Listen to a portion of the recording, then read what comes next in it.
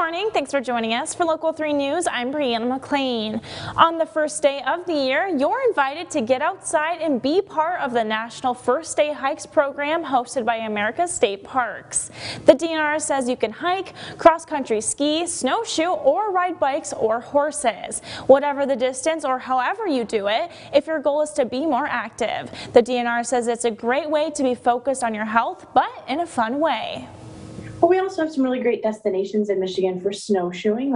I often suggest to people, consider going to a closed campground. So the campground might be closed, but often they keep the parking lots plowed. So you can just strap on your snowshoes and enjoy a really beautiful hike through a wooded area, but know that if you're not looking for super adventurous, you can get back to your car pretty easily. The DNR has a list of winter activities online. There are planned events scheduled through March, or you can choose virtual options to go whenever works for you. The UP Regional Blood Center is experiencing a critical need for all blood types. Donations can be made at collection sites in Marquette, Escanaba, and Hancock. UP Regional Blood Center supplies blood to 13 hospitals in the Upper Peninsula. For hours and scheduling, call Marquette at 906-449-1450, Hancock at 906-483-1392, and Escanaba at 906-786-8420. Now for a check on your forecast with meteorologist Tom Kippen.